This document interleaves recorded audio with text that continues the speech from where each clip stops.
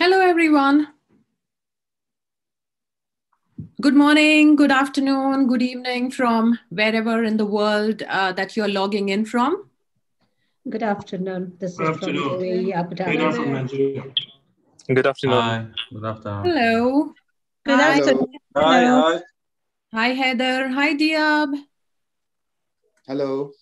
It's good to see you all. And welcome to the live seminar of University of West of Scotland in association with Lincoln University of Business and Management in the UAE. It is our pleasure to host seminars like these constantly to ensure that the fraternity of professionals, no matter what your specialization is, continuously grows. The times will keep on changing, but we have to ensure that we are prepared. On that note, I request my team to start sharing the slide, please.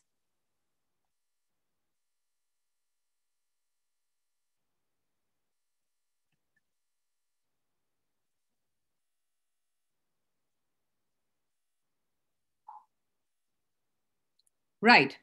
So this is the topic of the day. How do we become a team lead superhero with the right qualification in hand? Friends, I must share with you a story here.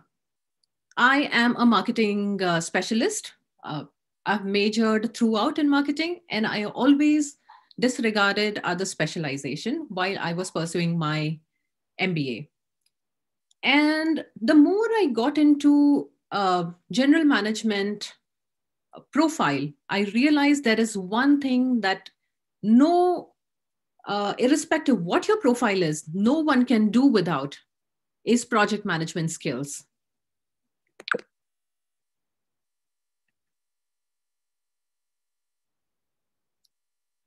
Can you please change the slide? We have with us 4 speakers who will be joining us today. We will be joined by Dr. Stein Heckrot. He is the Dean of LUBM, UAE. He is quite agile and passionate academician. And he also mentors and guides several corporations in and around Middle East, Europe, and Africa. We also have with us Dr. Rekha Pillai. She is the research head with us at Lincoln University of Business and Management. And she has over 17 years of teaching experience at various universities in Middle East. We are also honored to have Mr. Shom Bagh with us. He is a certified PMP and he's a professional. He works, he has an experience of working with several corporations in areas like strategic management, e-commerce, project management, as well as operations. And of course, myself, I manage the academics and alliances with Lincoln University of Business and Management.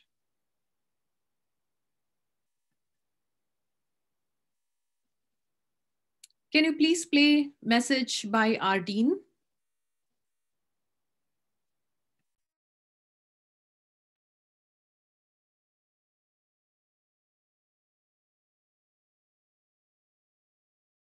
Warm welcome.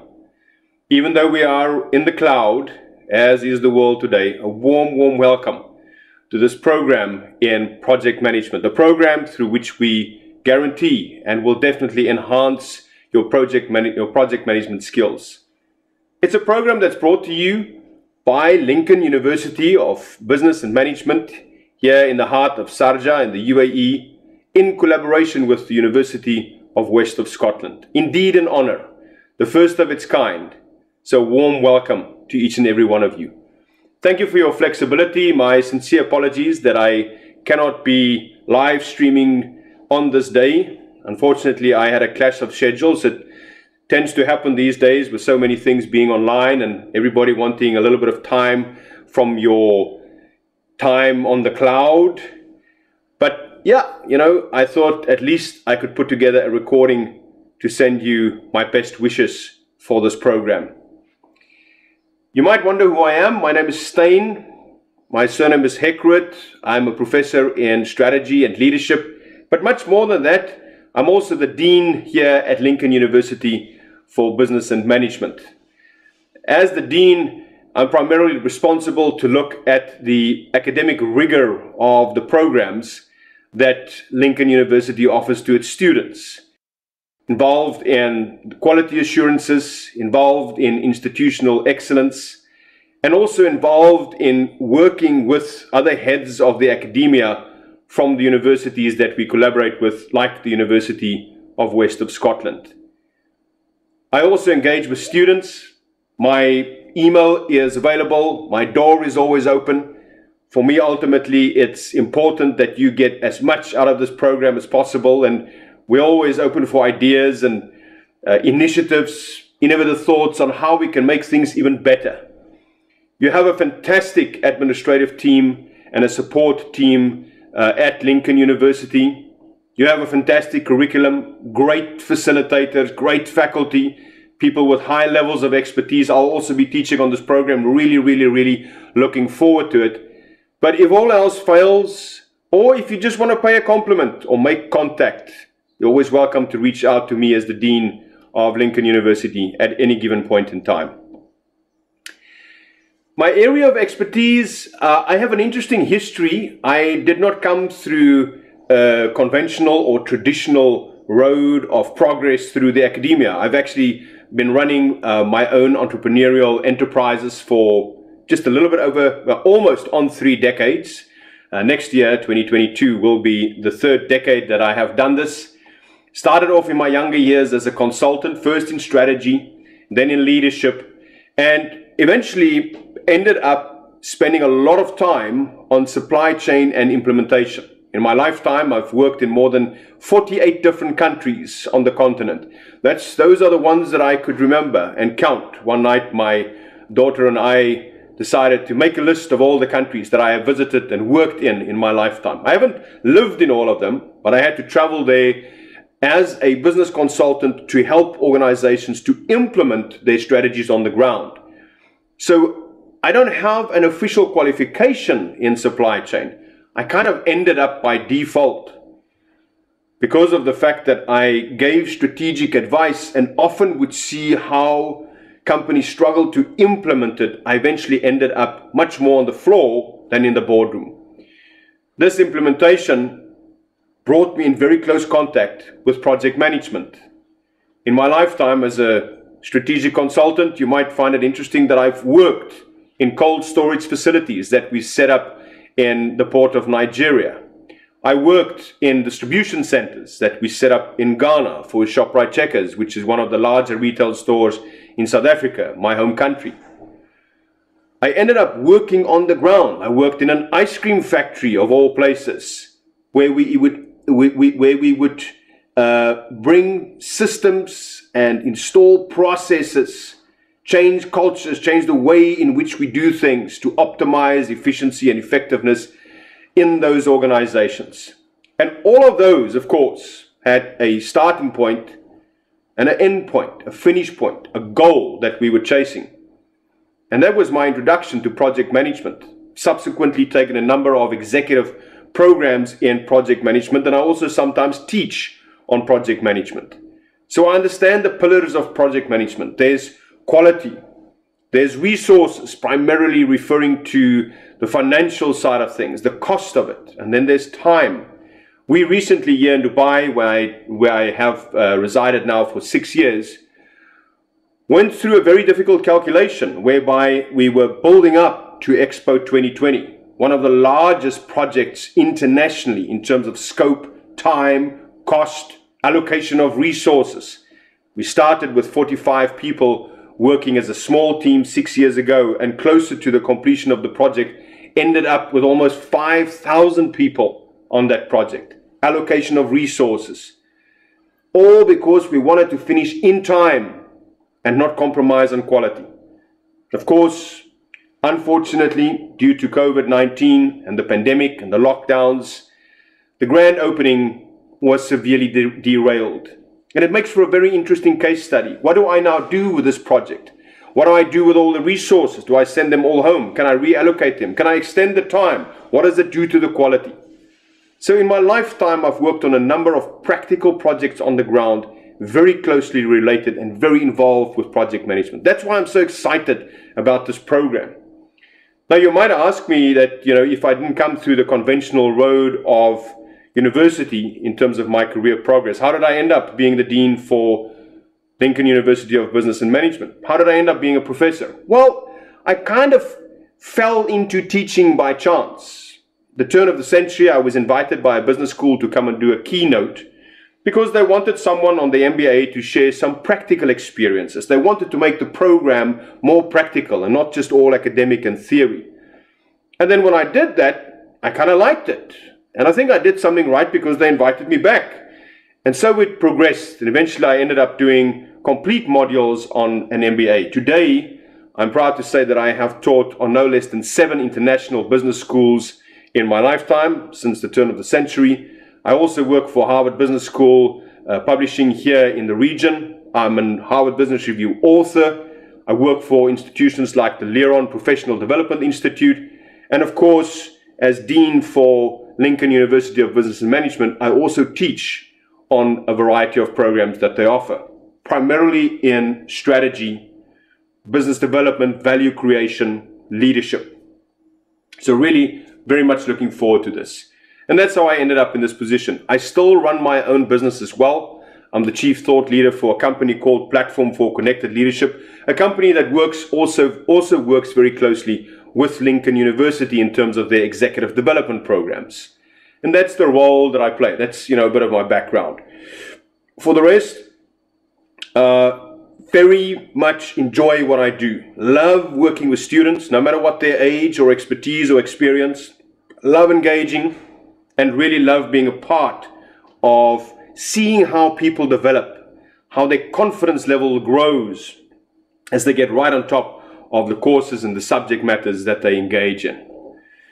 Now, of course, one might ask the question, why a program in project management? What has changed over the past couple of decades in terms of project management, and why is it today a lone-standing program on this level? Well, the reason, of course, is the world today, as we know, it's much more complex than what it was 30 years ago. The kind of projects that we tackle, most likely today, are all on a global scale, not just regional. So this is not small programs where I have to make some changes on the production line of an ice cream factory anymore. No, these are now complex projects where I have to coordinate globally. I have to work virtually, just like I'm doing this video recording today, as if I'm in the room. You have to manage virtual teams. So project teams that you need to manage today, most likely will be multi-dimensional, multinational, coming from different parts of the world, multi-skilled, different levels of expertise. And you may not have the honor or the privilege, rather, the ease of working with them physically, face-to-face. You might have to do it virtually. So project management over the years, over the decades, has progressed as one of the key tools, in fact, the key tool when it comes to implementation. Yes, there's supply chain management. I also happen to author in supply chain management. I've had 2 books that I co-authored so far, published by Oxford University Press. And in that, we talk about the larger supply chain, from start to finish, raw material, sub-assembly, full assembly, warehousing, retail, customer, all the components that's required.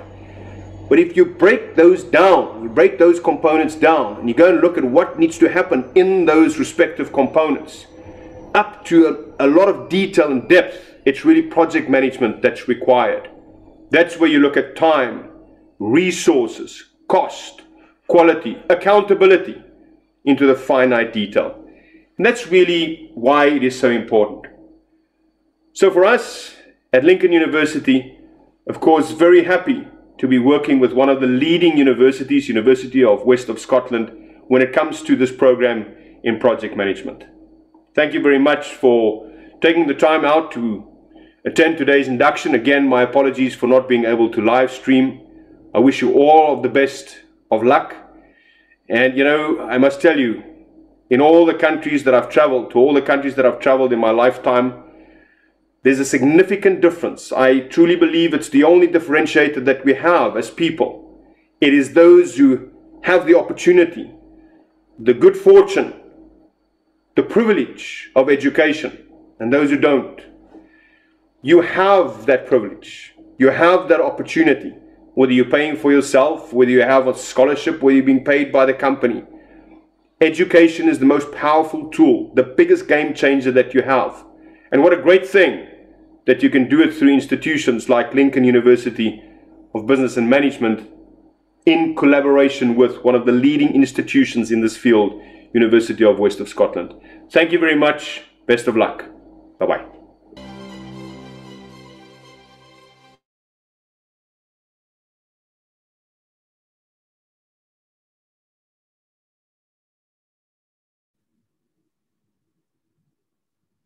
So those are the words from our passionate dean, who not only likes to teach, but also consults with a lot of companies around the world.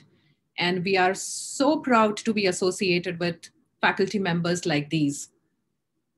I also invite Dr. Rekha, who is our research head. Again, very much in love with her profession. She loves to teach, she loves to mentor students, and we love to see all our professionals grow in their respective field. Dr. Rekha.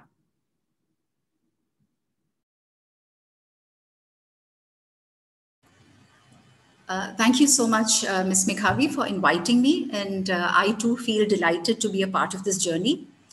A lovely day to all my viewers today. And I really hope that I will be able to refill your motivational cup by sharing some pearls of inspiration on how a master's in project management from UWS, Lincoln, can earn you the crown of an accomplished leader. So starting with one of my favorite quotes, the most dangerous leadership myth is that leaders are born, that there is a genetic factor to leadership. That's nonsense. In fact, the opposite is true. Leaders are made rather than born. I love this power-packed wisdom statement, and I request all of you out there to consider this as one of your success mantras, especially during this turbulent phase of uncertainty. It has definitely worked wonders for me. I too lost a plush job last year. It was my dream job. Well, I was not made redundant. I was terminated just because of the fact that I had to travel against policy. I did travel against policy for an emergency health situation. I was crestfallen initially, but my well-wishers inspired me to bounce back with my 17 years of teaching experience and so on. But they told me, Rekha, you have the choice. You need to bounce back, but you need to make a decision as to how you're going to bounce back. And then I thought, well, I have done a lot of activities in my university, organized a lot of conferences. And then I thought, aren't these all little projects in the making? So why not earn a certification in project management? Because I already have my PhD and I already have a double master. So I thought of upskilling myself in project management, because everything what I did in my university, which was successful as well, was a part of projects. My dear viewers, I know that despite the allure of turning our calendars to 2021, putting behind the most challenging 2020 behind us, this new year too is not going to brush aside our new norms, which are virtual meetings and work from home. That's exactly what we're doing now. But I can say one thing with conviction, that this is the ideal time to hone your skills and don the mantle of a leader, specifically an agile project leader. My dear aspirants who are watching us today, I'm sure that many of you are into projects, you have your PMP, CAPM, which means you have sufficient theoretical background on the knowledge areas, the process group, the processes. But I would like to quickly highlight how an MSc in Project Management can enhance and build on your existing knowledge base as well as catalyze your efforts in becoming an efficient, accomplished, and effective team leader. I'm going to keep it very simple and to the point. I will be highlighting 3 golden areas which you must recollect and revisit when you question yourself as to how an MSc in Project Management can transform you into an accomplished, agile team leader. So here are those golden points. First, well, project management. We're going to talk about project management, the new watchword in post-COVID-19 scenario. Our second golden area will be successful agile team leads, which is a new leadership style in the post-COVID-19 scenario. And our third will be mastering agile leadership competencies with an MSc in Project Management from UWS, of course, through Lincoln University. So let's begin our journey with our first golden area. So can you please change the slide? Yeah. All right. So I don't have any power-packed slides. I would like you to listen to my beautiful voice. Let us begin our journey with our first golden area, which is the relevance of project management post-COVID and where the spotlights are currently on. I'm not sure if you have read the latest PMI commissioned talent gap analysis for the period 2017 through 2027 by AEG Group, that's the Anderson's Economic Group. Well, this report points to outstanding job opportunities for project managers and related designations in 11 countries, to name a few: Australia, UK, United Arab Emirates, Saudi Arabia, China, India, Germany, etc. And they also explicitly mention that these opportunities are going to be in 7 key areas, which are manufacturing and construction, healthcare, information services, publishing, finance and insurance, oil and gas. They also say that an approximate of 22 million jobs, which are project related, are going to be created by 2027. Moreover, think about it. Our invisible best friend, a companion, COVID-19, has completely overhauled the traditional project management practices, or traditionally overhauled our existing DNA of a workplace by characterizing it with volatility, uncertainty, and ambiguity. And believe me, curtains are all down on traditional project management practices. And now the focal point are on those leaders who adopt an agile style of project management. Now, this agile style is basically a methodology, a collaborative methodology, which employs short development cycles called sprints. And this methodology incorporates continuous stakeholder and customer feedback throughout the project journey. So it is only through these disciplined, agile project practices that things are going to be sustainable in the long run, as it ensures an appropriate balance between flexibility and outlook on project activities, whilst establishing the certainty provided by clear-cut documented plans and control documents. So now that you know the relevance and demand for agile project team leads, let's move on to our second golden area. Team, can you please focus on the second golden area, which is, yes, mastering agile. Yes, exactly. Mastering agile leader. No, that's the third one. The second one, my dear, just the previous one. Oh, yes. So you were on that. I'm so sorry. Successful agile team leads, which is a new leadership style in post-COVID-19 scenario. Well, Forbes released a report recently on 7 traits for a successful team leader, project team leader, post-COVID-19. And I definitely vouch for them. I'll be definitely adding 2 of my own as well, which I feel are very important. But let's quickly visit these 7 qualities which you all require, especially post-COVID. So quickly summarizing the report, it stated that successful team leads are those who can imbibe a clear and candid dose of reality, which is not only effective, but imperative to build a consensus within an apprehensive team, especially during COVID and post-COVID. Team leads must be efficient communicators who can communicate facts in a reliable and consistent way to reduce workplace stress and anxiety.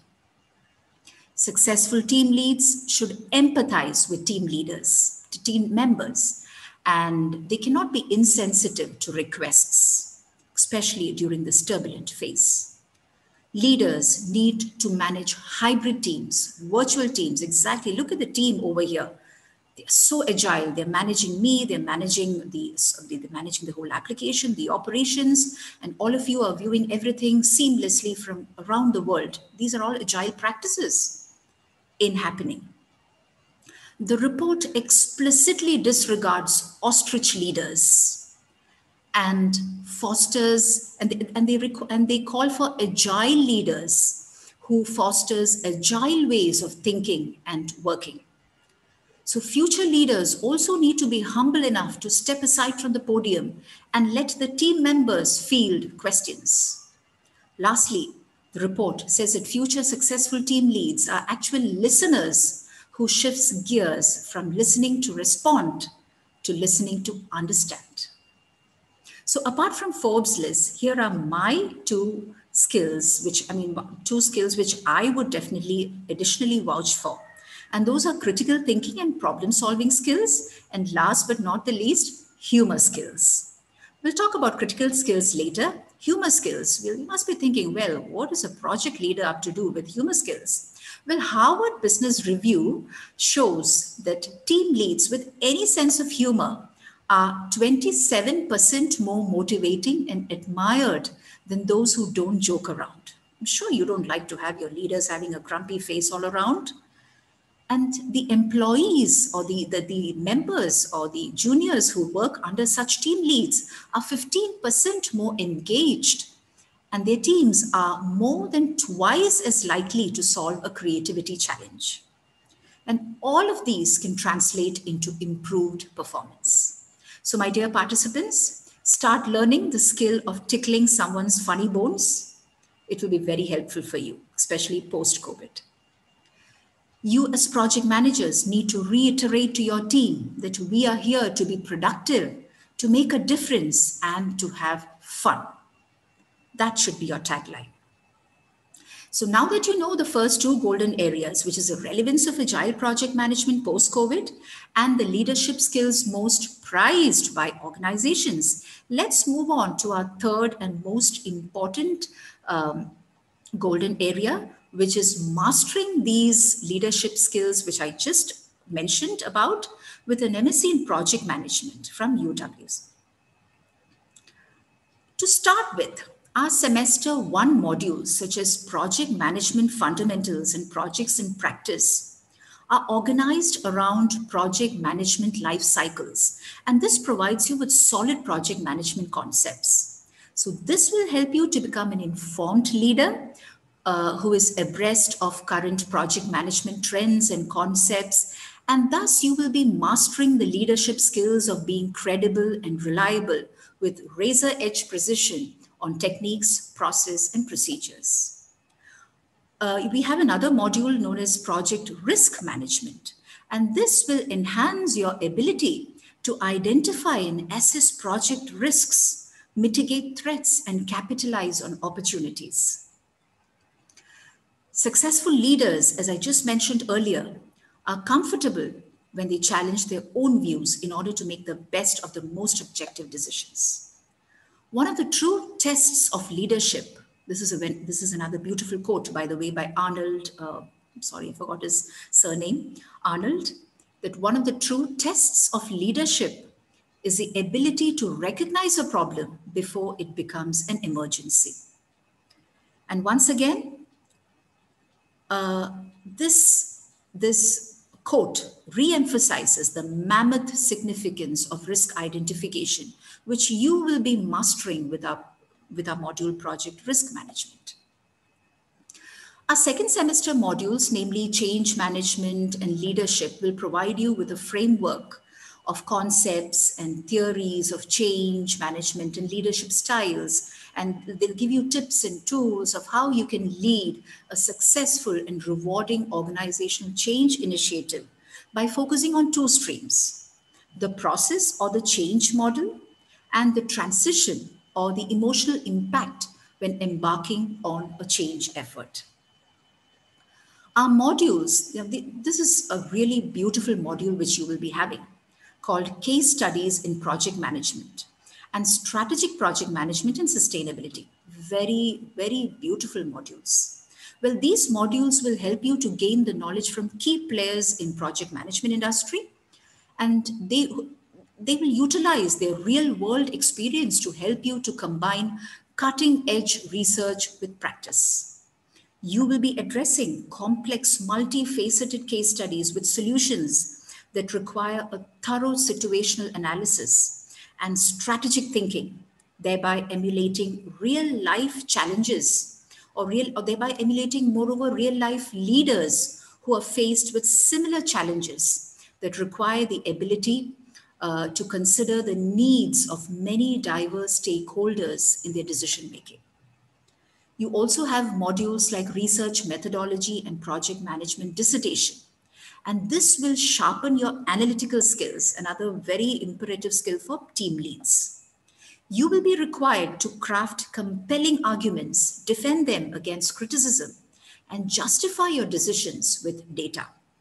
And this is going to encourage you to think differently about problems, challenge new ideas, and validate them through evidence, thus assisting you to hone your problem solving and analytical skills. Once again, as I told you, which is an imperative of a trait of a successful project leader or team leader. Now, all the modules in the program you're going to study will give you a chance to improve your communication skills by constructing written arguments and participating in classroom discussions. As a leader, you will be using these skills to deliver compelling communication, to motivate your own teams, to respond to problems, to engage your employees, and effectively relay or relate your strategic vision. Furthermore, you will be working with people from a variety of culture and background, and surrounding yourself with diverse minds, opinions, and culture will give you a broader perspective and increase your cross-cultural competency and awareness. And guess what? Research has attested that humor skills can be acquired and polished with cross-cultural interaction. So you will be listening and viewing at different, students coming from different culture, the way the mannerisms, the body language, which might tickle your funny bone as well. Not to offend anybody, but this is a way we need to take life. Very simple, very sweet. We need not criticize at every moment. Take life beautifully as it is. Now, all this, and apart from all this, you will be participating in many collaborative projects and breakout sessions during your classes. And this will encourage you to cooperate and solve complex problems in real life. This environment which we are providing you will help embody the collective nature of leadership and illustrate the importance of failing and succeeding together.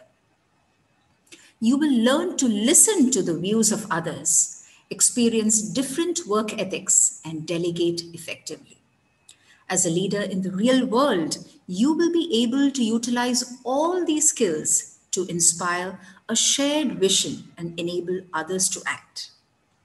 Finally, upon your beautiful and wonderful and most looked upon graduation, you will be prepared to address the challenges of leading international projects whilst maintaining ethical and professional standards throughout a project life cycle. Well, this is all what I have with me today because I'm given only 15 minutes to talk.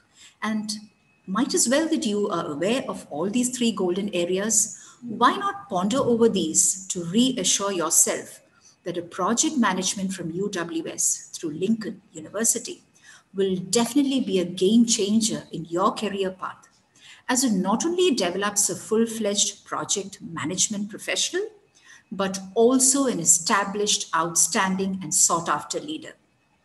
This is all from my side, and I hope your motivational cup is pretty full by now. Let's part with another beautiful quote.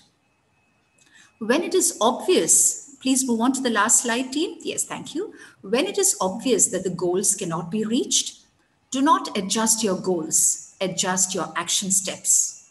These are some beautiful pearls of wisdom by Confucius.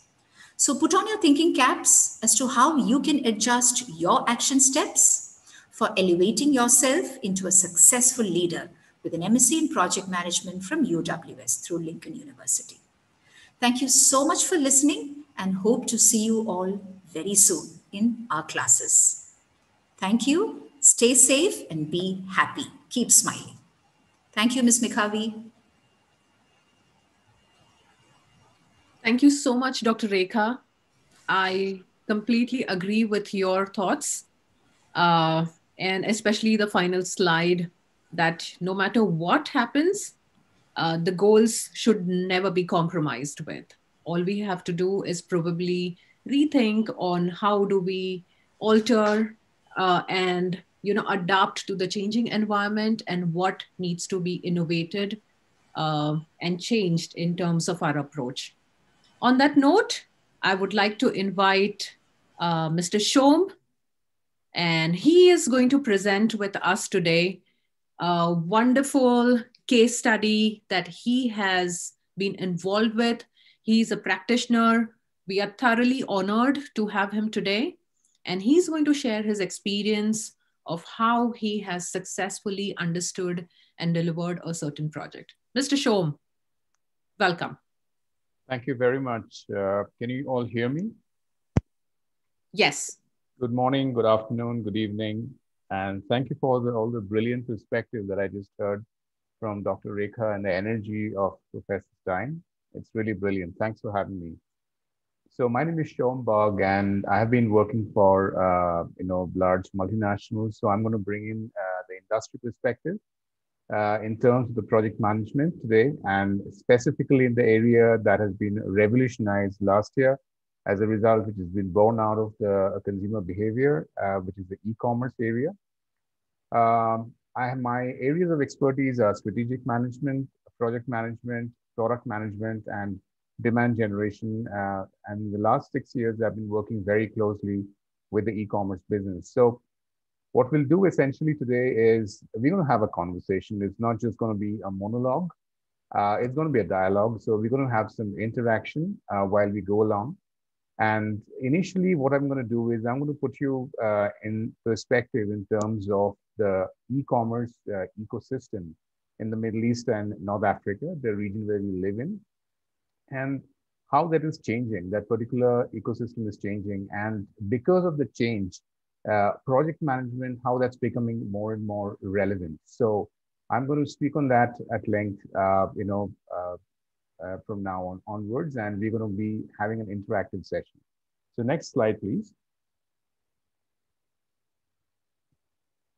Right, so this is going to be our agenda. So we're going to look into setting the scene for the e-commerce industry in MENA first, where we're going to look about the change in the business environment. We're going to take a global benchmark and a regional deep dive. Then we're going to have an online user habit. And then we're going to look at the categories, different high volume categories inside e-commerce, how those are changing. Next slide, please. Yeah. Then we're going to look at, an actual use case of a project that we have had. We're changing some names, etc., because it's a confidential end user project, but you will definitely get the nuggets of value and all the skills of project management that were used to deliver the project within the scope, time, and cost. And then we're going to talk about, in conclusion, the future of e-commerce in 2021 in the Middle East. And as project managers, how we can engage and both help our own careers as well as the customers. Finally, I've also brought in the recruiter perspective. What is the industry looking for a project manager?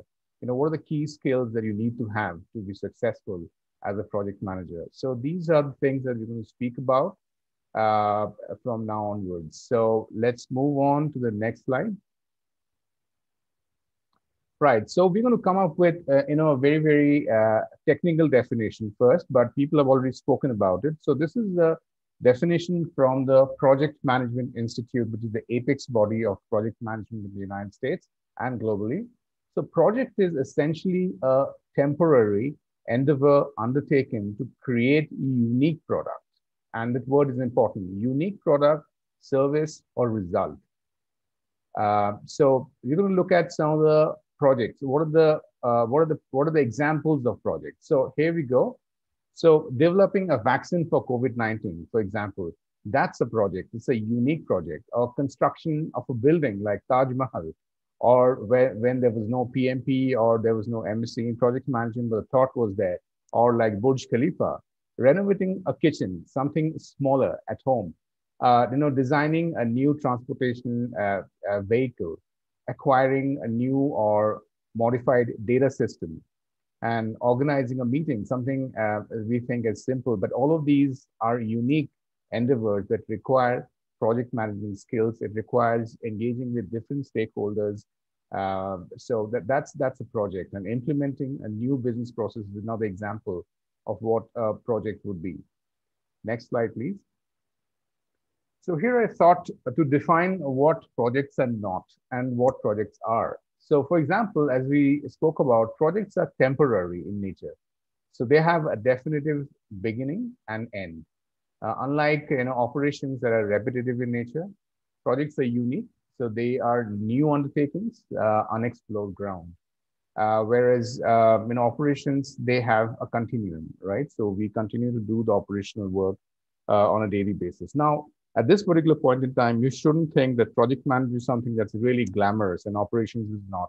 That's not the case. They're just two different things, and both are required by the enterprises. So it's very important to know that they're two different things, and it's important for us to recognize which are projects and which are operations. And that's the reason why we're showing this particular slide. And again, further, the projects are characterized by a new product, service or process that hasn't existed before. It's a completely new endeavor in an objective to be achieved. And once that's done, the project is terminated. So a project has a starting point and has an end point. It's got systems to be created. It's got performance, cost, and time that are uncertain. It involves sometimes upsetting the status quo. What does it mean? So it means that a project in a project with the level of uncertainties, as a project manager, you're supposed to challenge the status quo on a daily basis, and that happens, on a daily basis in an organization. And one of the reasons why Agile, Dr. Rekha spoke about Agile, right? So Agile, one of the reasons why it came up is the fact that there are constant change in scopes, and a very hard-coded planning system was not really delivering results. On the other side, operations is a repeat process. We've got multiple objectives. The systems are already created. The performance, cost, and time are sort of defined. And supporting the status quo is a hallmark of operation, and sort of having fewer risks in operation. Whereas project involves significant risk management as well as mitigation of risk. So that's very important as a project manager. You have to constantly look for risks, because in a project environment being so uncertain, there would be risks. And as a project manager, you have to identify and mitigate the risks. Yeah. Next slide, please. This is one of my favorite slides in terms of what really governs the life of a project manager. So the project manager's key KPIs are driven out of three things. And I think participants earlier have spoken about it. So project is about the scope, it's about the schedule or time, and it's about the cost. And at the heart of every project is the quality. So it's a fine balance. It's about managing all these three attributes carefully to deliver the quality. That really is a hallmark of a fantastic project. And also the KPIs of the project managers are actually born out of the triangle of triple constraints. So always keep this in mind, whether you are actually doing a project or doing a simple thing in the home. For example, if you're shifting your home, that could be a small project. And in that, there would be a scope, there would be a time, and there would be cost. And at the heart of all of it would be quality, that you're happy with that, transfer of your home, for example, something very simple. But what I'm trying to drive home is the fact that project management is a mindset. And in that, these three attributes are really critical. So keep in mind these things as we go along. Next slide, please. So let's take some time to look into this particular slide. It's not complicated for the ones of you who have seen this for the first time. This is, Project Management Institute has something called PMBOK, or Project Management Body of Knowledge. So it basically is a matrix that is talking about 5 steps on the horizontal. So you have got the process steps from initiating, planning, executing, monitoring and control, and closing. And matrixing against that are 10 knowledge areas of integration, scope, time, cost, quality, human resource, communication, risks, procurement, and stakeholder management. So all of these are essential ingredients of managing a project. And over here you will see about 44 different processes that are matrixed between these two, between the groups and between the knowledge areas. And right now, in the 7th edition of the PMBOK, there are 49 of them. So starting with, for example, in the initiating, you've got 2 of them. Developing a project charter, so which is basically putting the blueprint of the project. Very, very critical. Looking at everything, a 360 perspective of a project manager, goes into actually developing a really stellar project charter. And second of all is the planning bit, where you do integration planning, scope planning, time planning, and then you do a work breakdown structure. You break down basically work into smaller bits and you pass it on to different stakeholders so they execute it seamlessly. Similarly, there is quality, resource, communication planning, procurement planning, stakeholder planning.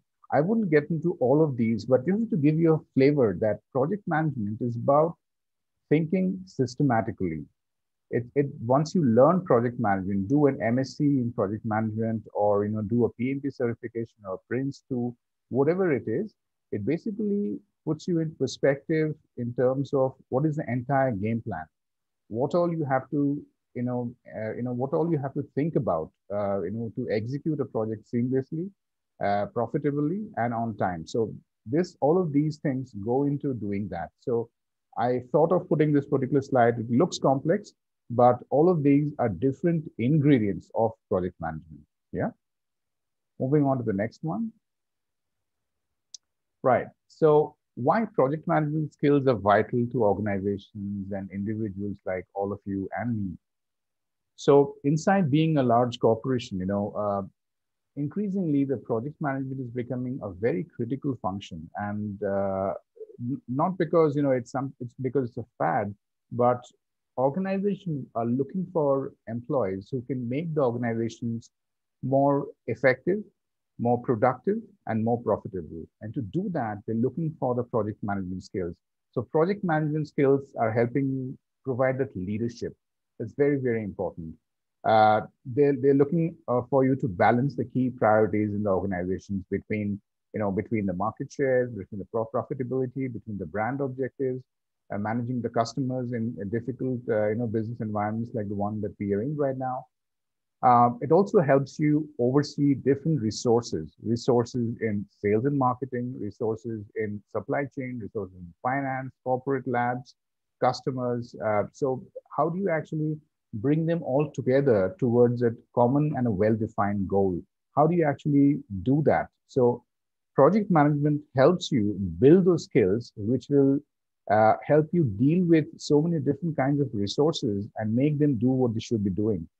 And also it helps you, track your progress towards the goal. So one thing that, you will see once you become a project manager inside a company is that you're one step closer to the management.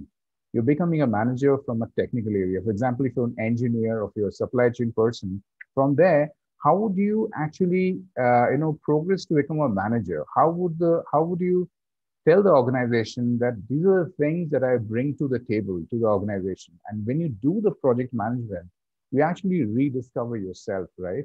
and the companies are valuing it very, very significantly. In fact, in all the job posts for the project management, you will see that it's coming under general management. So while you are a specialist in a particular area, like an engineer or a pharmacy professional, a supply chain or a finance professional, but to bring it all together and create the magic, it's very important that you are skilled, qualified project manager. So that's the objective of this particular slide in terms of how you actually, how it can really further your career inside an organization. That's an inside view.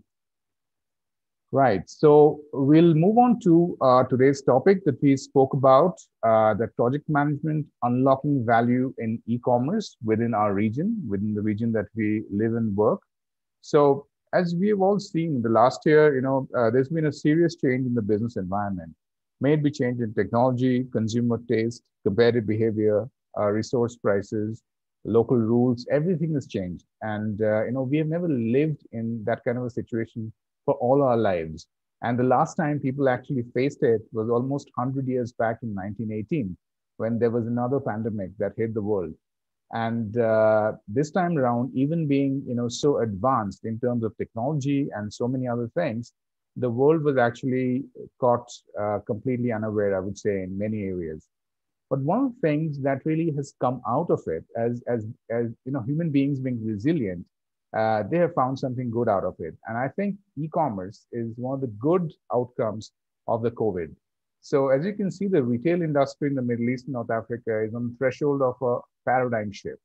E-commerce is becoming a reality, reinventing customers' purchase journeys, and all of us have been those customers, right? We've been Amazon Prime customers, etc., forming compelling customer experiences, disrupting business models, and creating exponential journeys, growth opportunities for retailers as well as for e-commerce pure players. We have seen, companies like Carrefour competing with the likes of Amazon as well with the Carrefour Now. So everybody is understanding that e-commerce is something that is born out of a very, very serious change in consumer behavior.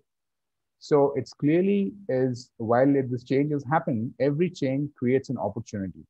And one of the opportunity, obviously, is the prospects of employment, jobs, and which kind of jobs? There are various kinds of jobs inside e-commerce, but one of the very valued jobs inside the e-commerce industry is of project management. So I just want to drive that point home as we're on this particular slide. Next one, please. This is one of my, I think, a good slide, and I really love data. So I thought of throwing a lot of data at you today. So as you can see in this particular slide that, there's some major changes that have happened even before COVID, right? 2017, Amazon took an important position in the Middle East. They acquired Souq.com for $580 million. And you can see the growth of the e-commerce business. While the physical retail business, the offline retail business is growing single digit, the e-commerce business is growing very high double digits. So CAGR is compounded annual growth rate. So you can see the compounded annual growth rate of the e-commerce industry from 2014 to 2017 in the Middle East and North Africa has grown by 25% from 4.2 billion US dollars to 8.3 billion dollars, and in 2020 it's jumped to 19 billion US dollars, which means there are 19 billion US dollars of transactions that have happened on e-commerce in Middle East and North Africa. And that's really phenomenal in terms of how this industry is growing. So, at this particular point in time, I'd like to have a trivia, and I think we'll put on the first question to to everybody. And the question is essentially, can I see the question? Can you guys put forth? I can't see the question here.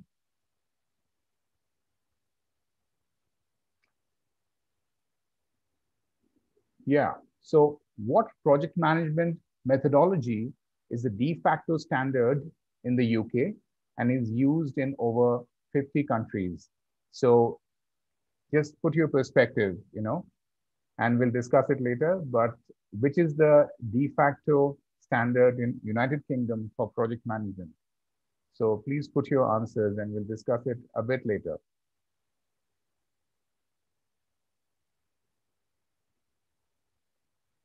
We'll give it another 5 seconds. Right. So the answer actually is Prince 2. So Prince 2 is the de facto standard in the UK and is used in over 50 countries all over the world. In the United States, it's PMP, and in the UK, it's basically the Prince 2. Thank you very much. Can we move back to the deck?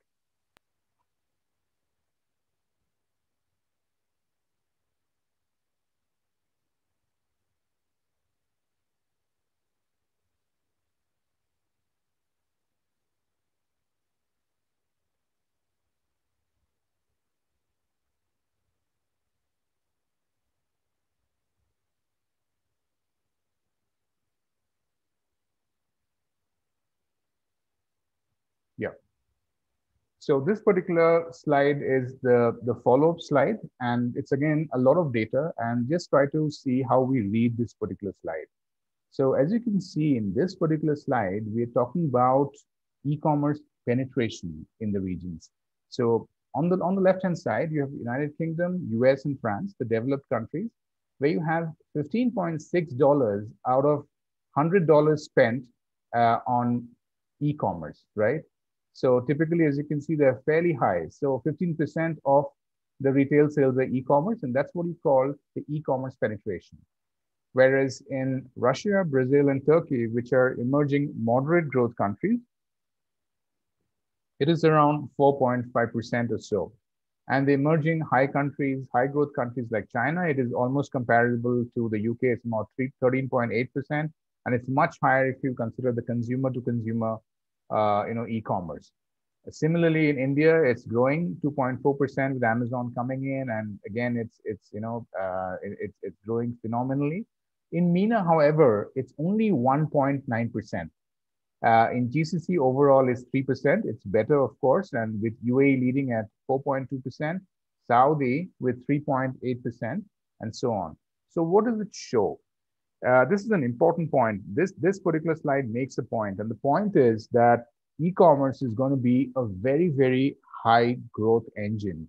It's going to drive this economy, and a lot of job creation are going to happen around the e-commerce. So that's the point we want to drive home in this particular slide, that there is a massive room for growth as e-commerce penetration in Middle East and North Africa remains compared to be lower as compared to other regions, which means they're going to grow significantly.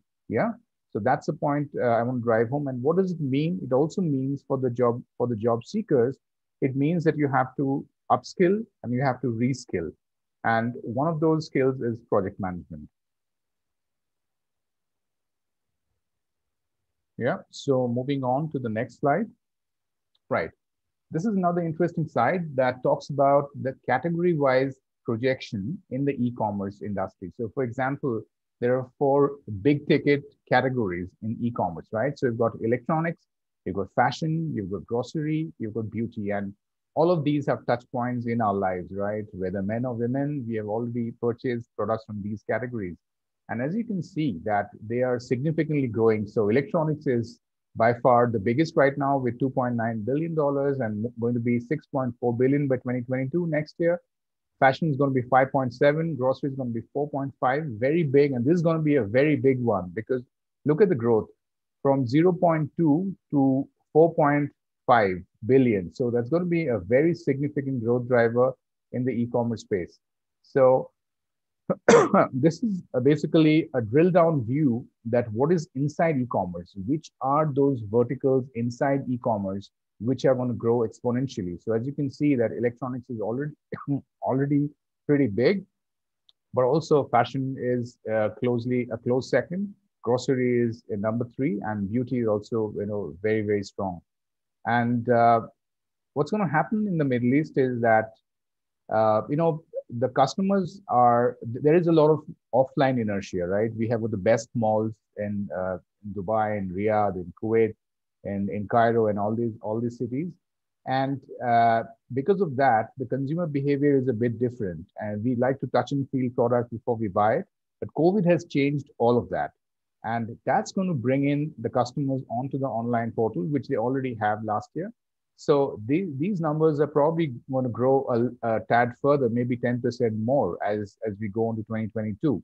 So as you can see that if you are interested in a specific domain, if you want to look at a specific e-commerce area like fashion, so if you're looking at Namshi, if you're going to work for Namshi, then you know that this is what you need to look at. If you are looking at the aggregators, for example, Zomato, for example, who are delivering the food, that's a very, very important business in the COVID time.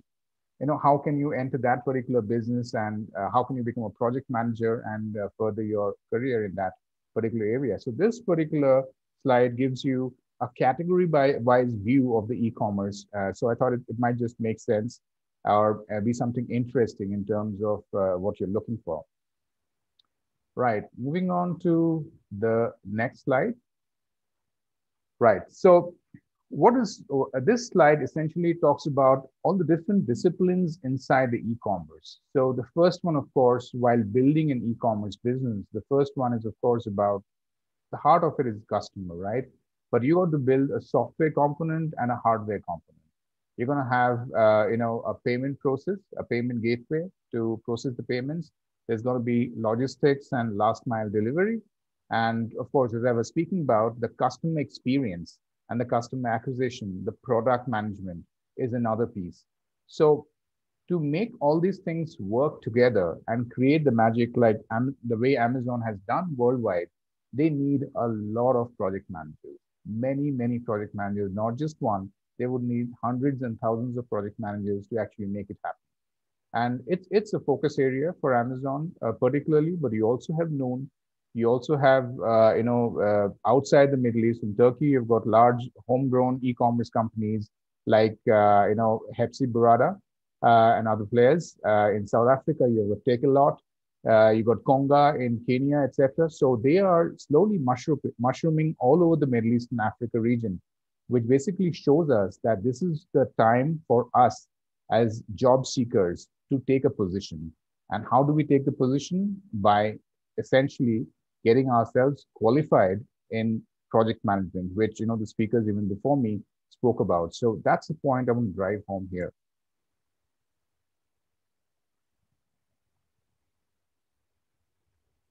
Moving on to the next slide. Right. So what we're going to do right now is we're going to take on a project. We have changed things a bit, changed names, and because of customer confidentiality.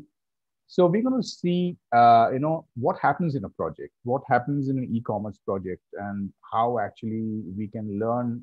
It's not everything that I can talk about it today in this particular project, but you get nuggets of information, you get pearls of wisdom from this particular deck, and you can actually later, you get a flair of it, and you know what to expect if you're a project manager in future. So this is a project team which has got a project manager, a marketing expert, a business analyst, and a web developer. And the next slide, please.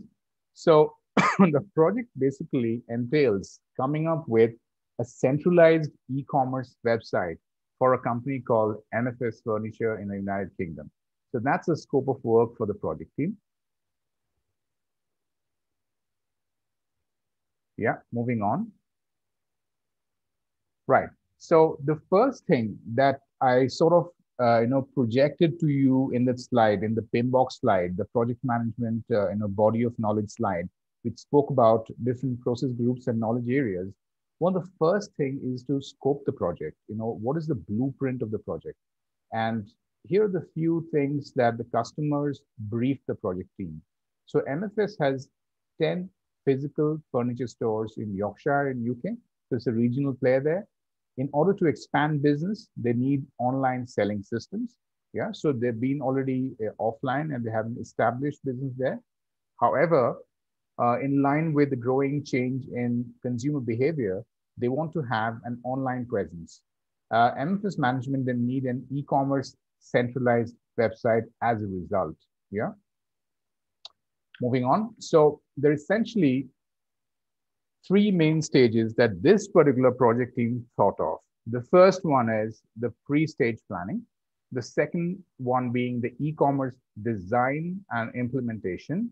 The third being the capacity building and support. So these are the three areas that the team would be working on. So in terms of the pre-stage planning, which is very, very critical, and the importance of this particular step can never be overstated, because this can really make or mar a good project. So let's look at the requirement analysis. The requirement analysis that came from the client is the client requirement list, a technical analysis, a stakeholder analysis, a risk analysis, then went on to an activity planning and Gantt chart, a budget preparation, a cost benefit analysis. Yeah, this is what the research, the project team thought were critical in the pre-stage planning. Moving on. Next slide, please. Yeah, so the client requirement list further went on to the customer registration. Yeah, the customer registration process. So for example, the customers would visit the site, they would register with the important details. So for example, let's say you're a Prime customer, so you're registering on Amazon. So you give you all your key details, right? Name, email address, phone number, and other details. Function of the customers, product catalog. That's an important thing. What are we selling in out there, and how that's going to change the perceptions of the customers who are visiting? Are we completely, shaping, are we completely meeting the requirements of the customers? Then the shopping cart. That's an important thing. Shopping cart is very important because that is a key KPI in e-commerce. Shopping cart management and shopping cart abandonment rate is an important KPI for the e-commerce companies in how they manage the customer expectations. The shipping the product finally, once people buy the product, then it's about fulfilling activities. How do we do that seamlessly? What is the payment gateway experience? That is another important thing. A lot of people fall off in e-commerce platforms if they have a patchy payment experience. Yeah. Social media integration. For example, the brands that are playing in the e-commerce, for example, this particular player who's playing in the e-commerce, or who wants to play in the e-commerce space. What is their social assets? What are their social assets that they have around the e-commerce? How can they drive traffic from those social assets like Facebook, like Instagram, like all of these social assets? How can they bring the traffic onto their brand page, onto where people would come, do the research, and then finally do the conversion, or they finally buy the product, and then an administrative panel to manage the entire thing.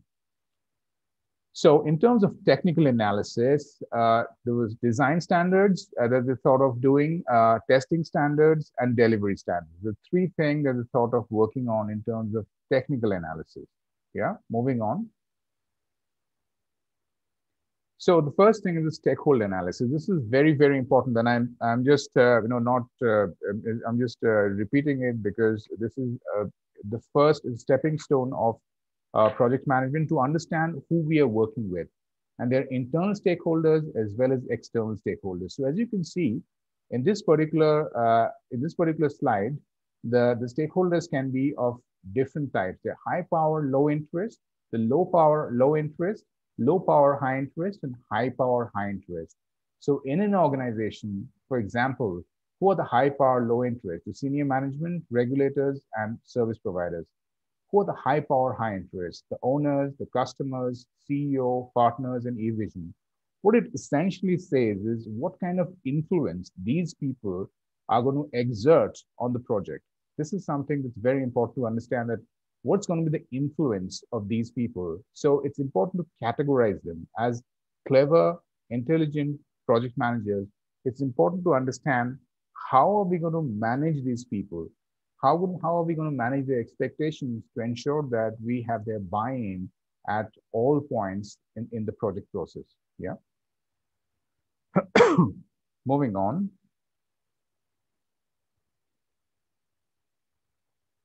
Right. So we discussed, when we were discussing the slide about project as well as the operations, we spoke about that the projects will always have inherent risks because it's a unique endeavor. It has not happened before, right?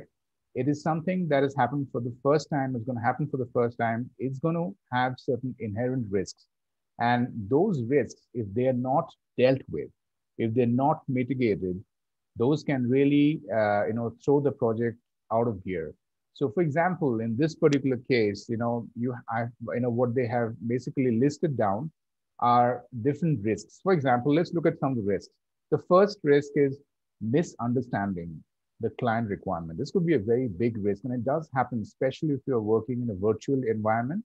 It can happen, things can get lost in translation, that what can happen. So as you can see, this particular project, if you actually miss the client requirement, the impact is high.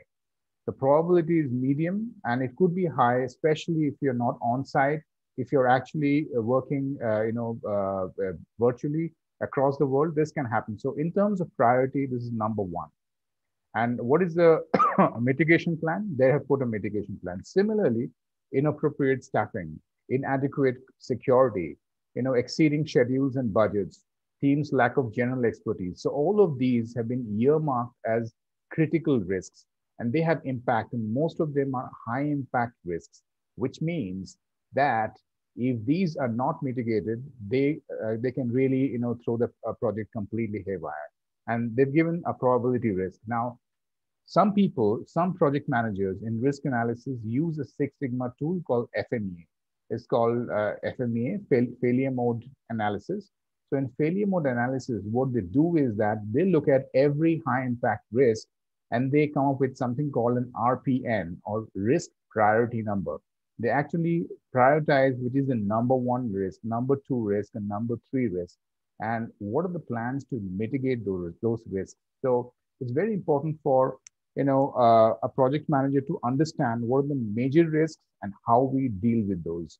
And to do that, you're going to put them in a slide like this or an Excel file like this, and work with a tool like an FMEA tool, for example, that would completely give you a full picture of the risk. And then with your team, you can work on how we can go ahead and mitigate those risks. Moving on. Right. So the next thing in project management is activity planning, and we briefly saw it in the pinbox chart that it's a part of the one of the processes, and what basically means that project is a lot of things. The different people doing different things, but as project manager, you'll have to break down everything into a bite size. So it's something that people will be able to actually review and digest and then execute. And it's called, basically in the PMBOK jargon, it's called the WBS, or work breakdown structure. And to do that, you need to do an activity planning, which basically involves a time, milestone, and which are finally broken down by weeks. So who's doing what and when? So it's very important to get this kind of a scheduling done to ensure that who's working when, and also it helps you to allocate the resources, right? So this is the flavor of how the activity planning is done, and you can do it on Excel. You can also do it on MS Project. So there are other tools like Jira. So there are a lot of different tools where you can do the activity planning. But essentially, what it tells a project manager is that how can he deploy his resources most efficiently so that he gets the best out of them. Yeah. Moving on. Yeah, so same thing, it's an extension of that. So you can actually deploy MS Project for those of you who are familiar. Microsoft has a software for project management. It's called MS Project. So if you take a license for MS Project, you can actually work on doing an activity planning on MS Project. This is an example. It's a screenshot, not a very good one, but it's a screenshot that tells you who's doing what and when. So as a project manager, you have to review it every morning that you come to work in terms of who's doing what, when, what's finishing, what's starting. Certain tasks are finishing, and those finishes are important because when those tasks end, something else begins. So there's a relationship with those, and those you can visualize very, very cleverly when you're looking at a Gantt chart, for example, which is generated by the MS Project. So I thought of giving you a not very good screenshot, but it gives you an idea of what it is. It's not that complex. MS Project actually helps you visualize the entire thing very, very easily. So once you learn the MS Project, it can take 2 weeks. A small training may help you, get up to speed. But once you learn it, you can actually deploy and you can do a very good activity planning in this particular fashion. Moving on. Look, a manager need not be a specialist, but a project manager needs to know a little bit of everything. He needs to know a little bit of finance, a little bit of marketing, a little bit of supply chain, a bit of, how to do estimations, etc. So one of the things for this particular project was to do, their cost, how the costs are spanning out over so many years, the higher level and the lower level. So as you can see in the year one, the higher side of the cost was 161,000 pounds, and the lower side was 149,000 pounds. So as a project manager, you have to estimate what are the cost of an organization to do every activity. To sell online, there's a cost, right? So you have to estimate what's going to be a cost. It could be a rough estimation, it could be a range, but you have to have an estimation as a project manager that to develop. So this particular company is developing a new route to market, right? So it's going to have, it already has retail stores. Now it's coming up with an online store.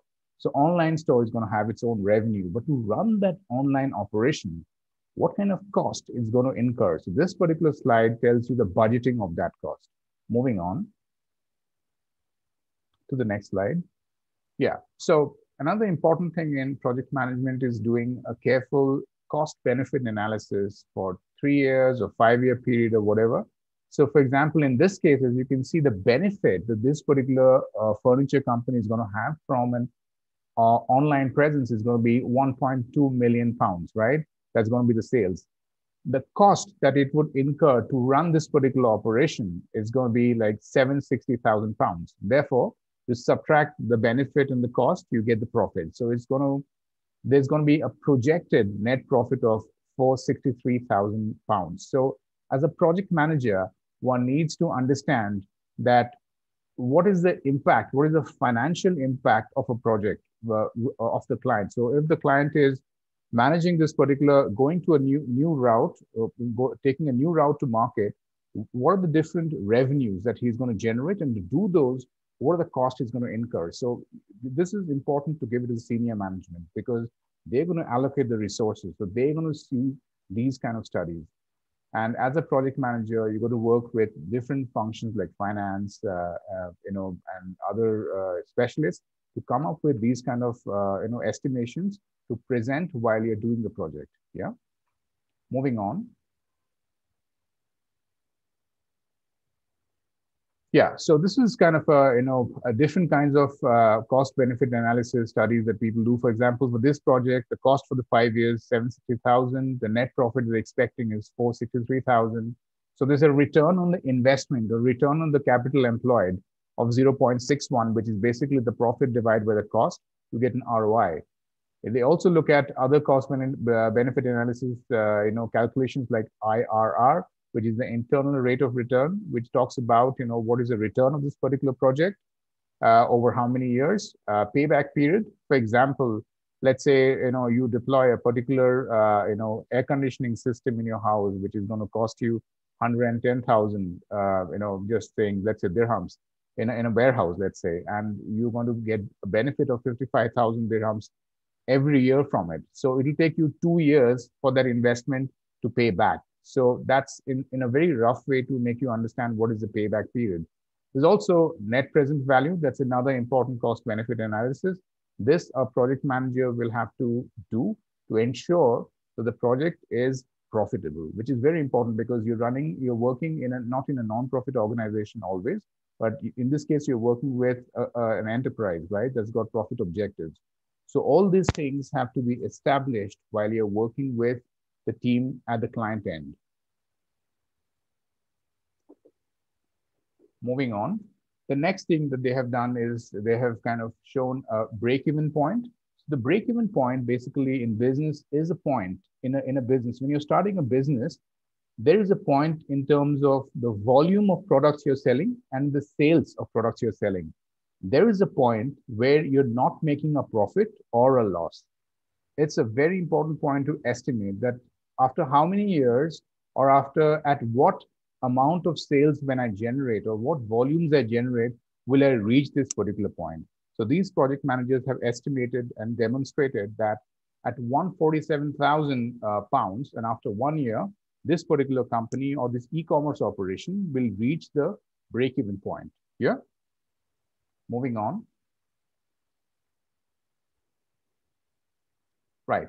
So the second stage, as we were talking about, was e-commerce development. So we did all the estimations, the finance work, we did the stakeholder management, we did the activity planning. The next one is e-commerce development, actually developing the site.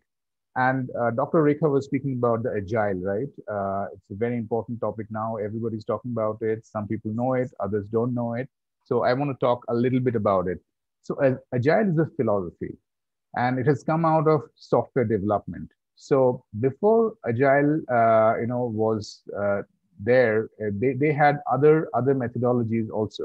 Now agile can be deployed, agile can be practiced using a few tools. One of them is Scrum.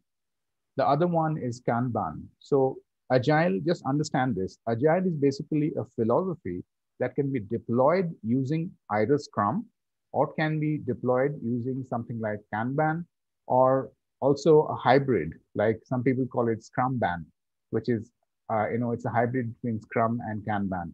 So just understand that agile basically is a light management process. It helps you work in a changing business environment that we are in. The thing is, it also helps you work with self-motivated teams. That's very important and makes the team more productive. And before this came in, there was another process called waterfall, which was hard coded, and it required a lot of initial planning. But then that produced a lot of wrong products because the customer requirements are changing, and that waterfall did not really. It was rigid enough not to have any change management process. So agile basically brought in the flexibility that was required. Moving on. Next slide, please. Yeah, so agile concept is becoming increasingly popular in e-commerce. So this is basically deployment of agile using Scrum. So as you can see over here, Scrum is basically a process where it has 3 different rituals, 3 different roles, and 3 different processes. So as you can see, the first one on the left one is the product owner. So product owner is the person who defines what kind of product we are trying to produce for the customers. So he has done all his research, he's done the voice of customer. So he's going to basically put the product blueprint in terms of ranking list of what is required, features, stories, etc. And then there's going to be a Scrum Master. Who's Scrum Master? Scrum Master is basically a servant leader. Scrum Master is basically going to make the product happen along with his team, the Scrum team, right? So these are the 3 main roles: the product owner, the Scrum Master, and the team. And these are the things that they basically practice. So the documents that they have is the product backlog, of course, which is the blueprint of the product, the sprint planning meeting. So before you get into the sprint, there is a sprint backlog. And then there's a breakdown chart, which is basically what comes out of the sprint. So sprint is basically you take one product and take one idea, and then you work on 1 to 4 weeks, in some cases 5 to 7 weeks. And then every day you run daily scrums. And after 24 hours, you basically find out what have you done, what can be tweaked, what went well, what did not. So it's a very agile process. It lets you, change things if they're not going right. This was not the case with the waterfall.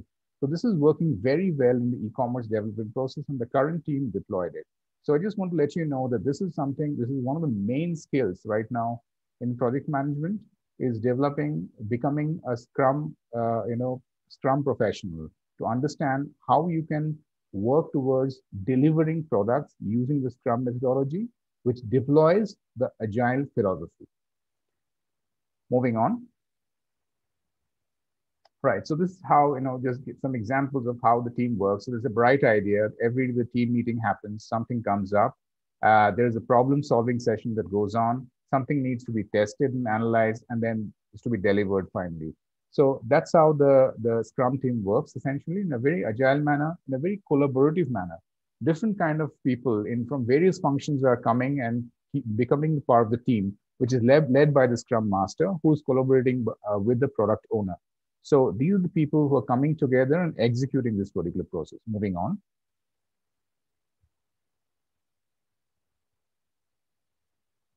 Right. So over here, before this, we probably can run the second question, which probably you missed. I don't know if you can run the second question that we have, and it's probably relevant at this particular point in time. Yeah, so let's say the Scrum team has 10 stakeholders, the 10 people who are in the Scrum team, including the product owner, the Scrum master, and the entire team. So the 10 people. So how many communication channels, in your opinion, would be there if there are 10 stakeholders in a project team? It's an interesting, and I want to pick your brains on this. How many do you think would be? You have 10 seconds and we'll have an answer in 10 seconds.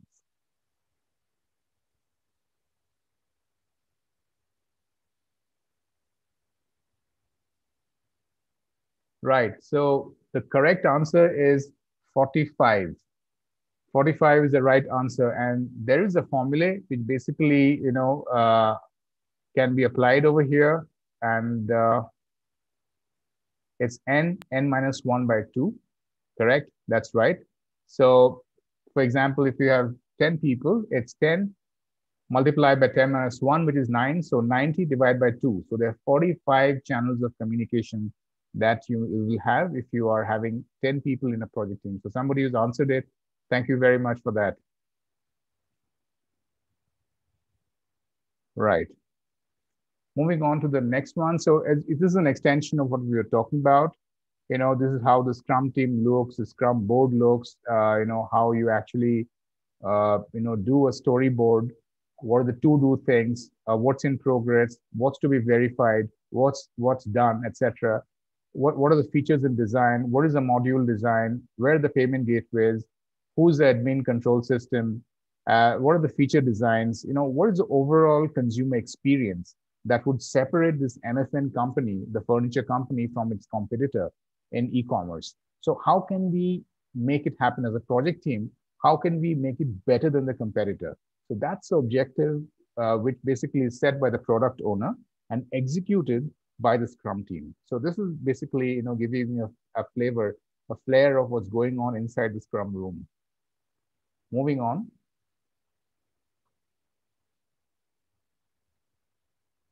Yeah, so finally, as you can see, the product is coming out. This is the e-commerce site on your right that has come out of all the work of the Scrum team, and it's still in development, the layout, the design, and all of that. So as you can see, there's banners, there's blogs, there's customer feedbacks, there's a gallery of images, etc. So this is the product that is in development still, and the client gives a feedback, of course, how it is, should it be changed, something needs to be tweaked, different color combinations, etc., etc. In terms of customer experience, it should be tested. So for example, now you can do A/B testing. So before launching a particular product, you can do A version or a B version or challenger version and find out where the customer experience is better. So all those things can be done in a very, very agile fashion by deploying Scrum. So this is an example of a Scrum team developing the product, and the loop is being completed by the client giving his feedback. Moving on. So that's a module design, nothing much to show here. It's fairly not a very good output, but this is a system output. Then moving on to the next one. Yeah, at this particular point in time, I was thinking we'll run a small poll before I talk about the last slide in the case study.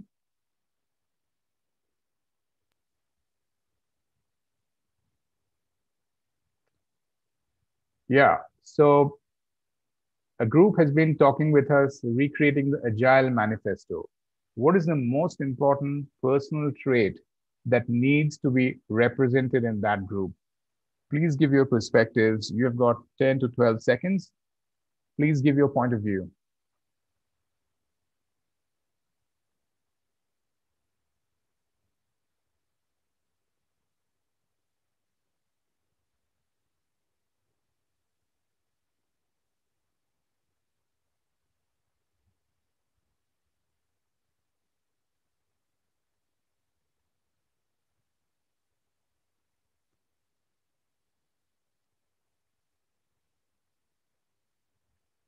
Right. So we'll move on again. You can close the poll now.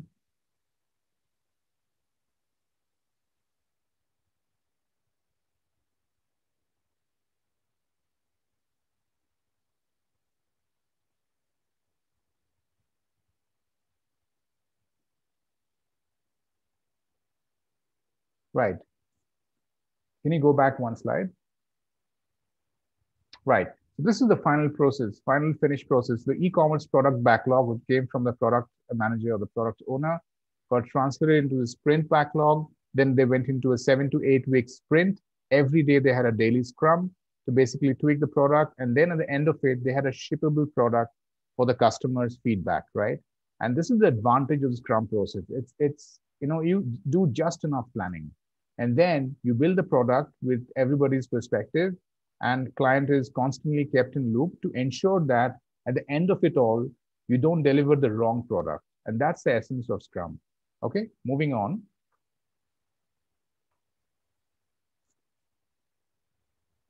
Yeah, so that's the final site, that the team produced, and that probably was the end of the project, but not really the end of the project before you close the project. So let's look at it, what they did to close the project. This is the final e-commerce site. So what was still required was to train the staff to ensure they're completely up to speed.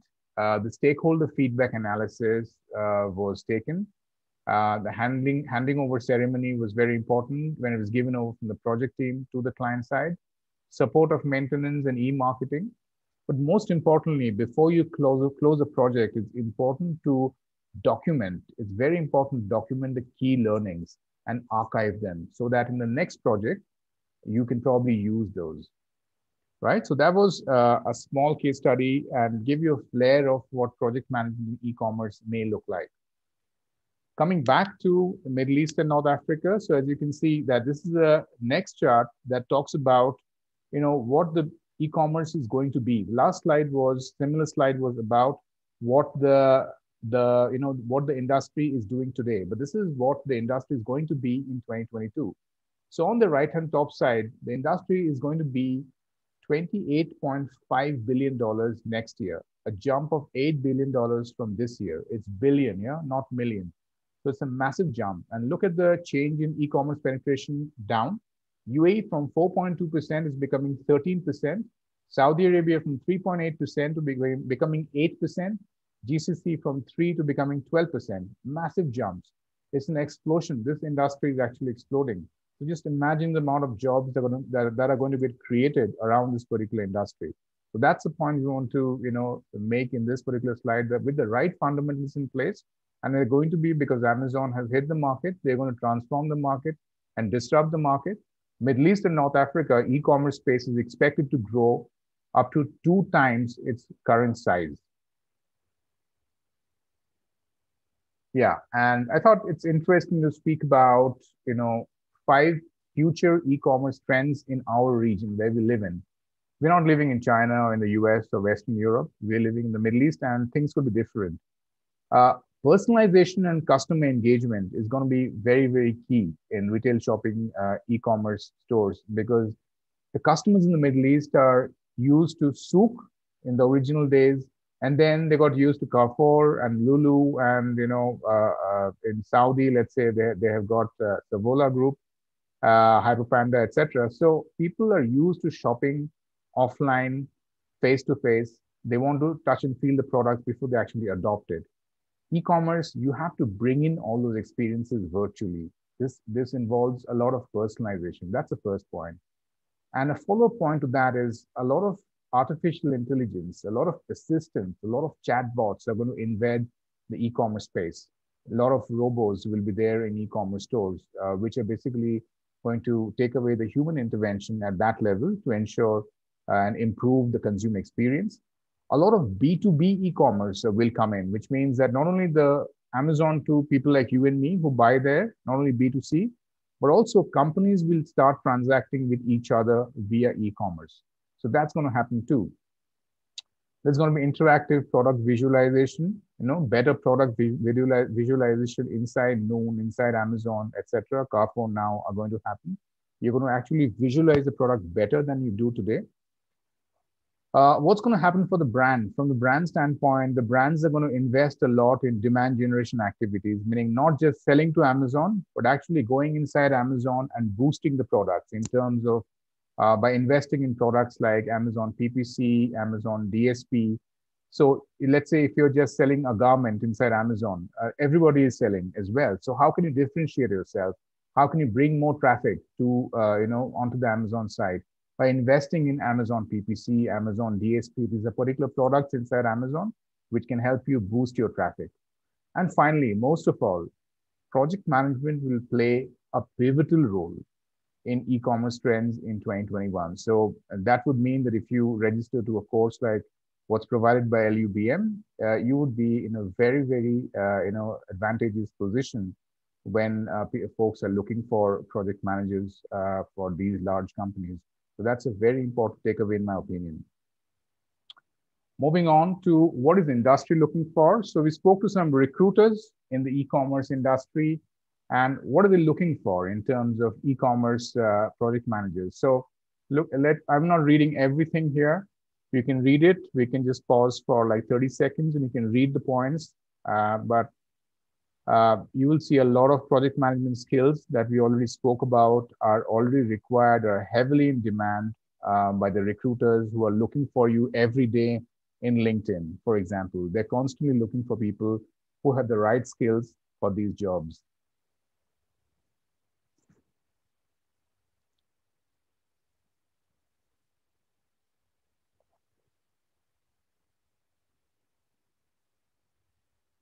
Moving on, next slide. Yeah, so they're continuous, it's continuing. So the different skills that people are looking for, the recruiters are looking for, the industry is looking for, hiring the project managers in the e-commerce domain. Take 5-6 seconds to read through it. You will have the deck from LUBM guys. Next. Right. This is an important one, the typical skill profile. So what are they looking for? The project management and the e-commerce is a fairly new business in the Middle East. So looking at 3 years plus experience, must be a team player, strong understanding of e-commerce trends and best practices. And you can get that. All of that is available in Google. And from this deck as well, you can contact me directly also if you want to get more information. Strong background in digital and e-commerce marketing. You don't need to be a specialist. But as an e-commerce manager, you got to be conscious of the key digital transformation practices. Good interpersonal skills, excellent verbal and written communication, strong problem-solving skills, detail-oriented, and qualifications like the Masters in Project Management, which is being discussed right now by the university, or a PMP qualification, a Prince 2, a Scrum Master. All of these things are highly desired. So that's about it. I would say that's all of the content that I had to share with you today. I hope you enjoyed listening to me as much as I enjoyed presenting it to you. So thanks a lot. Thank you, everybody. If you have any questions, you can either direct at me or another person. Thank you very much, Dr. Professor Shom. Not yet, but not yet a doctor. Yeah, but for us in academia, anyone who imparts education is as good as a professor. So thank you very much for your insights, and especially the most important aspect that you covered are the skills which are in demand. What does the job market look like? And I would also like to share with you that in my earlier university, I was heading placements. And as you rightly emphasized on the growing job sector, especially in the Middle East and the world over, these are certain skills which are constantly in demand. I was in constant contact with the recruiters as well as the unit heads, and they specifically require these kind of skills. I would like to invite the attendees, in case they have any questions which you would want to raise at this point. Professor Shom is with us, and he would be taking and he would be responding to these questions.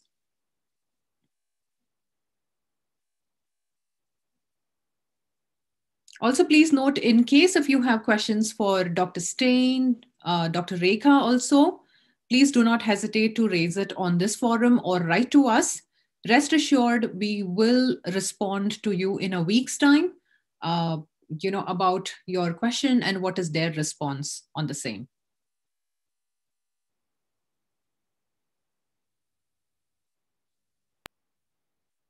Transformation from absolutely nothing but extensive deserts to one of the most 21st century and modern countries on planet Earth is excellent and astounding. Over the past few decades, we have witnessed barren tracts of lands being covered with tall and needle-like skyscrapers. Every part of the world is in a constant state of development, advancement, and growth. Progress in technology and research shows direct relation with projects becoming more complex and vaster. Their accomplishment from a dream into a reality has only been possible because of the fine vigilance of project managers. Lincoln University of Business and Management is one fine institution that produces exemplary and skilled project managers. Under the watch of experienced and technology-updated teaching faculty, aspiring project managers here challenge their potential and caliber. All in all, projects ranging from small scale to most complex and large infrastructure demand a professional project manager's view. A project manager from LUBM is valuable and marketable owing to the expertise and realistic strategies it offers.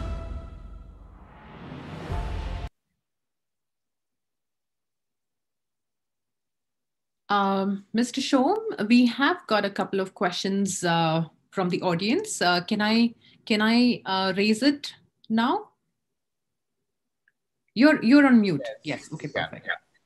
So one question from Mr. Arthur here is, what are the benefits of e-commerce in today's modern economy? Right, a great question. So as I was mentioning about it, e-commerce has been around for a while, at least for the last 20 years elsewhere in the world. But I would answer in context of the region that we live in, right, which is the MEA region. And, over here, there's a huge area. First of all, MEA is a large geography.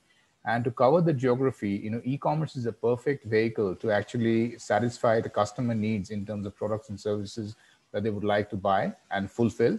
And that's a reason why probably large players like Amazon has taken a position in the Middle East. So e-commerce has truly revolutionized the way the customer journeys are being made today. And that's probably in a nutshell, it's bottom up. E-commerce has come out of customer behavior. The customer behavior actually has created this industry. So it's very bottom up and it's going to see explosive growth in next 5 to 10 years. Sure, I understand. There is also another question from someone in HR, and the person is interested if project management program would be helpful to someone in a non-project kind of a role. So what's your opinion? Right. So project management is not function specific, as we were talking about it, whether you're in HR, whether you're in finance, whether you are in supply chain, it is not a functional skill, but project management is a strategic skill that helps you deliver results within scope, time, and cost, right? We spoke about that. So whether you're in HR, for example, in HR, I'll give you an example of an HR project. So human resource is now, earlier they were recruiting, just by placing an ad, right? But now all of the human resource companies have an application tracking system. It's called an ATS, right? They have all of those deployed. You just don't send, you still send a response on LinkedIn, but you basically apply in an ATS. And ATS helps the HR people sort the applicants, right, from thousands of applications that are coming in. So to deploy an ATS system in human resource calls for a significant amount of project management skills. So that's in short how to answer the question. So it's not linked to your profession, but it's how you can execute your role better, more efficiently, being in any role. Agreed. Yes. Mr. Fredel here has a question, and he's keen on understanding as to how one can, or the management measures the success of a project. Right. So, for example, every project will have certain KPIs, right? And the KPIs are revolving around the triangle of triple constraints that we spoke about, right? So there is cost, there is scope, and there is time. And the heart of every project management is the quality with which you deliver the particular project. So all of these things have a measurement. So in project management jargons, there is earned value calculation that you can do to find out there is cost variation, there is schedule variation, there is cost performing index, there is schedule performing index. These are the different KPIs by which a management measures a project success. But ultimately, a project also has impact on company's P&L. So top line, gross margins, bottom line, and all of that. So it also has a P&L impact. So it can be easily measured. Agreed. Brenda with us here has a question. If all the projects have to reach a break-even point in order to be viable? It need not be. For example, if you're doing a non-profit project, if you're working with UNHCR, for example, Yes. or for example, if you're working with Global Food Program, now, these are not, they have a deeper sense of purpose. They're not just about making money or making profit or expanding margins, etc. So yeah, need not be. They need not have a break-even point. But if it's a work for a profit organization, a multinational enterprise, etc., there definitely would be a break-even analysis. It has to be done. But if it is done for a non-profit organization, projects are done both at non-profit as well as profit organizations. So that's a perspective, yeah. Right. D.S. Ray from the audience would like to understand the difference between project management and operations management. Fundamental difference. Right. So as we were speaking about, project management is a unique endeavor. Project management is something, for example, we spoke about a project, let's say implementing SAP system in your supply chain. That would be a project management because it's got a starting point and end point, and it's got certain benefits that's going to confer on the supply chain team. It's going to make the supply chain team more efficient, more productive, and more profitable for the organization. Whereas in operations would be like processing an order. So you get an order from a customer, you process the order, give it to the warehouse, and the warehouse fulfills it. That's what you do on a daily basis. That's the operation part. But you take any unique endeavor that's going to impact the company's bottom line, that's typically the hallmark of a project. Yes. And more so, I feel that, operations management is something that is more continuous in nature. It always continues, while project has a start and a certain end date as well. Right. Someone has a very interesting question, Felix, it is. And Felix wants to know how environmentalism can be incorporated into project management. Very good question. So, sustainability is a key part of strategies of large organizations. They are understanding that it's not just about making profit, it's about also contributing to the larger society. And to do that, it's very important that we get in project management early on the essential ingredients of sustainability, like carbon neutrality, using less water, et cetera, et cetera. So whatever project it is, you look at the carbon footprint of that particular project. Will it have a large carbon footprint from the very beginning?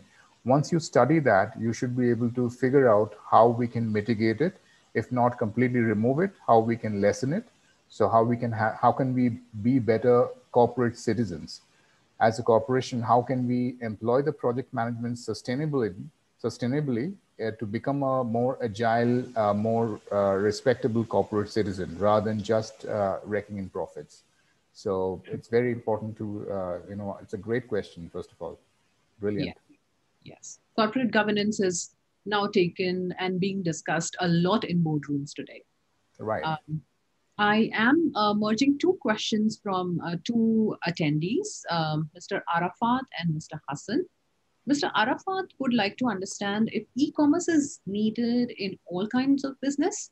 And Mr. Hassan has, something connected to the question is probably in the country where he is, he wants to know if the dollar rate is changing. Is it worth starting an e-commerce business? Right. Relevant questions. So e-commerce is again born out of end user requirement. If the end user has all the resources, if you are in a country where there's low internet penetration, low mobile penetration, there's no 4G or 3G, the speed of internet is low, credit card penetration is low.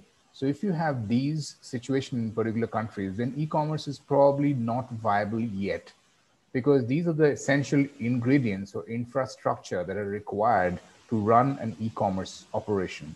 So it will completely depend on the environment of that particular country, but also it will depend on how the consumers would like to buy. So one has to ask the consumers, how would they like to buy the product? The reason why we're talking about e-commerce is because it's come down from the consumers, and I'm reiterating it and emphasizing it and underlining it because e-commerce has come into focus because of the consumers. The second point was about the dollar rate, right? Yes. So it's talking about the Forex. So if you're buying from a particular country that is producing a product in dollar, and if you're selling in dollars, then that impact is mitigated. But let's say if you're buying in US dollars and if you're selling in Turkish lira, for example, then you can have a problem because that's a depreciating currency. In the last 6 years or 7 years, the currency is significantly depreciated. That would mean you have to bring up your price. Every time the local currency depreciates, there's going to be a significant impact on the P&L of the business. And this only means that they have to raise the price, which may not be, possible all the time. So if somebody's starting a business, it might just make sense to procure locally and sell locally. Yes. To understand, especially if you're in a country which has fluctuating currency situation. So that's the point. Best to do local e-commerce first, source locally and sell locally before going international. So that's the point I want to make here. I believe, and it's my assumption that Mr. Hassan must be from Egypt, if I'm not wrong. And I will just take a final question, and audience, please rest assured that all your questions will be taken to Professor Shom, to Dr. Rekha or Dr. Stain, whomever you want to direct to. We will address all of your questions. What Le Didon has a question here. What are the monitoring measures or standards controlling the quality of products which are put out in the market? Right, good question. So I have some background in product management. So in UAE and Saudi Arabia, for example, let's get Saudi Arabia. That's a large country in our region that we live in. So Saudi Arabia has something called SASO. So every product that has to enter or cross Saudi customs will have to comply with something called SASO. So it basically is a standard that governs different kinds of products. It's not, I don't think it's about the food products, but all the non-food products are governed by SASO. So the e-commerce companies are very careful about it. So if you have to do e-commerce business in Saudi Arabia, all the products that are going to be listed in the e-commerce operation must comply with SASO. Yeah. All right. So we have a lot more questions, but I would request my team to please note these down, and we will be reverting to individual attendees on their questions, which are very, very relevant. All right. You. Thanks for having me, and I really enjoyed it thoroughly. Take care and all the best. Our pleasure.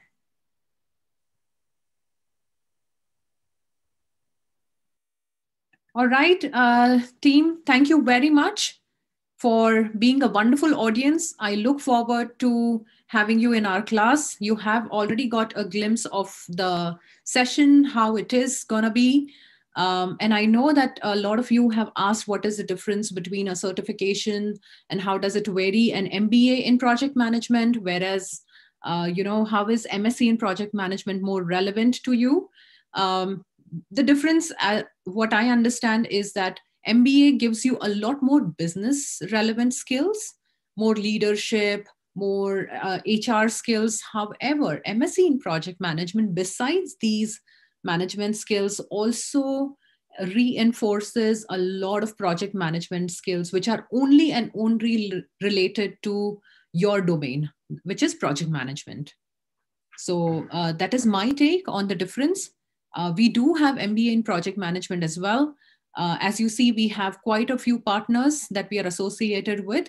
Largely, we are associated with UK public universities like University of West of Scotland, York St. John University.